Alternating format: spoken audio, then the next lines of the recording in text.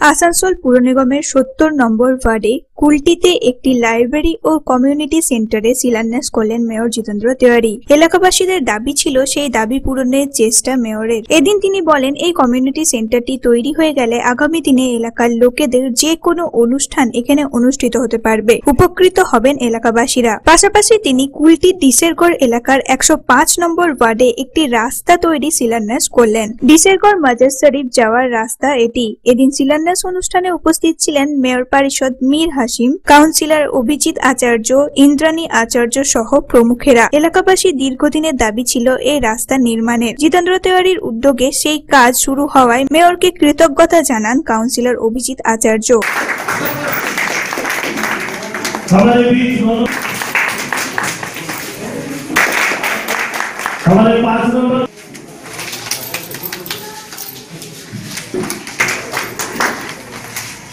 পাশাপাশি আসানসোল পুর নিগমের ৬৬ নম্বর ওয়ার্ডের অন্তর্গত বালতরিয়া এলাকায় একটি নতুন মাদ্রাসা স্কুলের উদ্বোধন করলেন মেয়র জিতেন্দ্র তেওয়ারি। বুধবার বৃষ্টিকে উপেক্ষা করে মেয়র জিতেন্দ্র তেওয়ারি এই উদ্বোধনে যান। সঙ্গে ছিলেন এলাকার কাউন্সিলর খালিদ খান। এলাকার মানুষ খুব খুশি এই মাদ্রাসা স্কুল হওয়ায়। মেয়র এদিন কাজ দেখে প্রশংসাও করেন। পাশাপাশি এলাকার মানুষজনকে এই নির্মাণ ঠিকঠাকভাবে সংরক্ষণ করে রাখতে বলেন। আগামী দিনে এলাকার রাস্তাটিও নির্মাণ হবে বলে জিতেন্দ্র তেওয়ারি প্রতিশ্রুতি দিয়ে যান।